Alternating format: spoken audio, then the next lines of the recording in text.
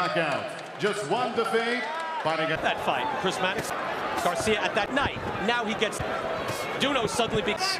I would bet most. It was kind of wild because didn't know too much about Romero. Boxing fans. Duno needs the fight to be on the inside to the mid-September dust up.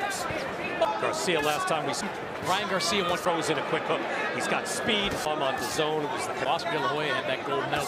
Can he harness fighter? So he has got a pedigree behind him. Multiple junior. Garcia doesn't have that. He was a very over 200 amateur wins. Hard right. Shook Duno.